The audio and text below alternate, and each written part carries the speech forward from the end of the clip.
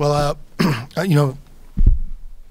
my opening statement here is just very clear. This is a very difficult game. Whether you're the home or away team means a lot to a lot of people. I think it's our responsibility to be in the game, to be the most prepared, hard-playing, organized group we can be. And, I thought we had a good week of practice, and I thought our team in the first half really had some great segments. Maybe our best stretch of the year defensively, and we had quite a bit of good offense going as well. That was indicative of the halftime score. We knew that UC would come out and never quit. Nobody in this game ever does. Crowd was awesome. I thought their defensive energy and just the way they played the final 20 minutes, says a lot about their team and coach. They fought to the end and really gave themselves a chance to win when you're down 17 at the half. I think the other part for us is the second half is indicative of who we are, and that is we have to be a team that really believes on the defensive end of the court. We have enough confidence on offense that I think sometimes we play the game willing to trade baskets, and that was our mentality. And I thought the 16 points in the first 4 minutes of the second half, that's how much they scored. So they scored 16 in the first 4 minutes of the second half. They had 24 in the first half. We gave them hope, we gave them confidence, and from that point on, we were in one heck of a game. Thrilled to have won it. I think on our end we have some lessons that we can learn, and glad that we can learn those lessons with the victory. Sean, can you walk us through the end of the game sequence there and sort of your team's late game execution? How would you sort of describe the finishing sequences? On offense, our late game execution was excellent.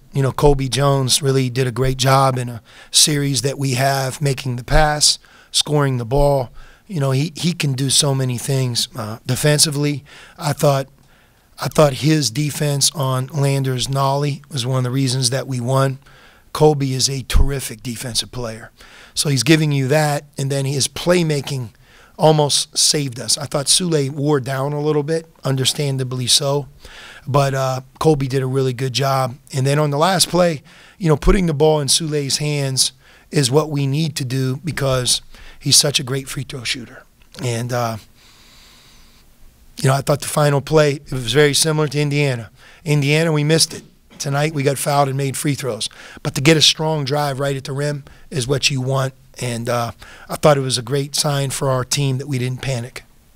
Sean, when you went and got Sule to bring him to Xavier and be on your team, was this kind of what you pictured this would be like from him? Well, we knew he was very gifted on offense. A lot of people, I think, categorize him as an off-the-ball player. We gave him the opportunity to play on the ball. And, I just think that the way the game is today, you can't have enough players out there that can score and make a shot. I mean, the days of that, probably a guy like me, pass first, point guard, set it up for the big guys, all that, those days are over. I think you want firepower from your backcourt. And, Sule he's been a godsend for us. He really has. If you think about the 10 non-conference games he's played in, and this is when he should still be finding himself, who he's played against, and you look at his statistics, he's a heck of a player for our team. Sean, there's like this narrative that this rivalry's maybe lost a little luster, at least in the lead-up, but that was a pretty doggone good game and environment out there. Just want to get your thoughts coming back to it. I mean, if it's lost luster, it's news to me. It felt like the same old hard, difficult game. Look, Wes Miller is building their program, and you can see it when you scout him. You could see it by the players that he's recruiting. You could see it from what he did prior to coming to Cincinnati. And he's building it, and, on our end, we're trying to do the same thing and move towards the top of the Big East where we were in 2018. So I think you have two programs trying to do the same thing. I think the fans have a lot to be proud of, and I think a lot of hope here as we move forward. Coach, in total, just about 25 minutes played from your bench tonight. Was that the game plan to go with a short rotation tonight? No, I thought the other lesson that we learned, and I talked to our team after the game, we have to get more from our bench. I have no doubt we're capable of getting more. You know, I thought Dez Claude in the first half, Jerome Hunter through the game really helped us. But, you know, part of why I think our defense disintegrated was we wore down. Between their pressure, their subbing, the crowd, you know, we kind of limped to the finish line. And look, one of the reasons is that I didn't sub. But in all games, as the coach, you have to play to win. And I thought the way this felt, I tried to make decisions about tonight. But moving forward, we have to be able to get more from our bench. I thought a couple guys came in the game and tried to do certain things that, quite frankly, we're not asking them to do. And it backfires in a game like this. But it's a great learning opportunity. When we played West Virginia, the final 4 minutes of the game, we won it 11-2. That was a great learning opportunity. And I thought tonight, for all of us, we have to do a better job with our depth. Talk about Victor Lockman's performance, 7-9, 16 points, 8 rebounds. Just talk about what you were able to see from him on tape coming into this one and your thoughts on his performance today. Yeah, Victor is an improving player. You know, we had a lot of respect for him. He's a double-figure scorer coming in the game. You know, I don't want to say warned our big guys, but our big guys had a very healthy level of respect for him. He could do a lot of things. He plays with great energy. And when a big guy plays with that type of energy, it can be contagious. You know, he's going against two experienced guys. You know, Jack Nungy on our end is a heck of a player. And, you know, I got to really commend Zach Fremantle, 14 points and 12 rebounds. Those two guys both combined for 32.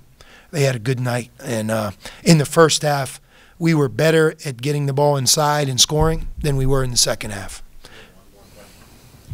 Sean, Wes said that you guys have a team that's very capable of winning the Big East. I'm sure you feel that way as well when you play at your best. What do games like tonight, especially in the second half, on the road in this type of environment, prepare you for when you're looking ahead to the Big East? Yeah, I mean, number one, it always gives you confidence when you can win a close game, especially on the road, against a good team in this type of environment. No doubt, I think we leave here more confident as a group. But I'll tell you this, like, UC was 7 for 27 from the floor in the first half. In the second half, they were 20 for 32. Until we can sustain our defensive ability, you know, we're going to have certain leads that we lose. We can't be reliant only on our offense. And that's how it felt in the second half. So it's a great opportunity to learn. I will say some of that is what I just addressed. We have to get more from our bench. And I do think we have a lot of players capable of giving us more.